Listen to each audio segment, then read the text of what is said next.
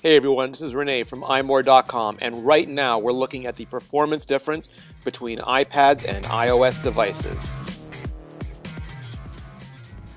Here we have the original iPad, iPad 2, iPad 3, iPad 4, iPad mini, as well as the iPhone 5 and the iPod Touch 5, and we're going to put them through a very unscientific test. Boot time is how long it takes your device to start for the first time, or if you reboot it because it's causing you problems. You don't do it often, but when you do it, it's nice not to have to wait.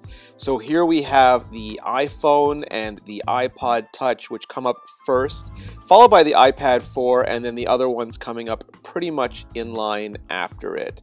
So that gives you a good indication of how long you'll wait if and when you have to restart your devices.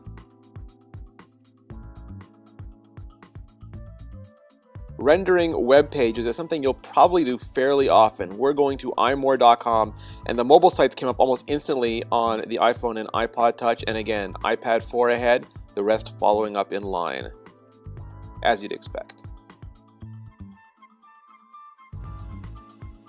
Now the New York Times, the traditional, the stalwart, the vanguard, again, comes up pretty fast. Actually, I think the iPad 4 was a second ahead this time, but no huge comparative differences except for the original iPad still chugging along.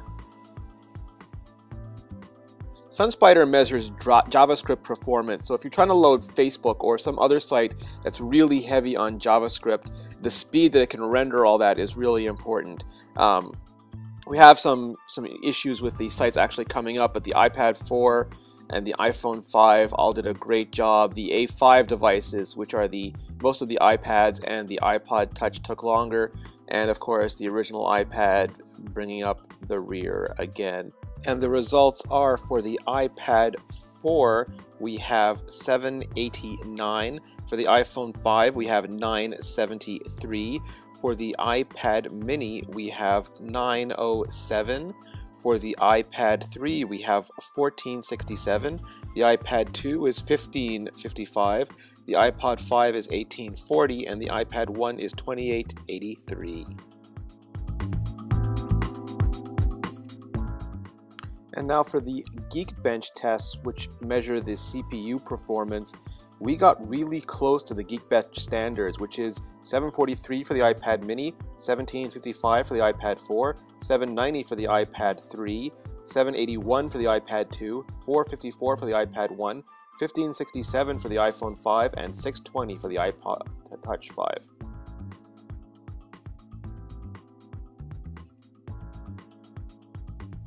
Infinity Blade is our old standby for gaming performance. If you can load the epic Unreal 3 engine quickly, then you're going to do a lot of things quickly. So as we can see here, most everything is going at a fairly even clip except for the original iPad, which is once again bringing up the rear.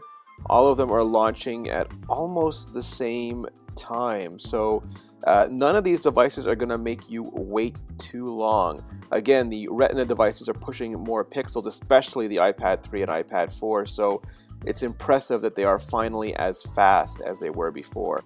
Once again, these iPad 4 performance tests have been ludicrously unscientific, but these are the kind of day-to-day usages that matter the most to real people. For more, you can find me at Renee Ritchie on Twitter, and for more great videos, you can go to youtube.com/iMoreVideo. Wait. It's okay. Do you know where it is on the Yes. 3, 2, 1.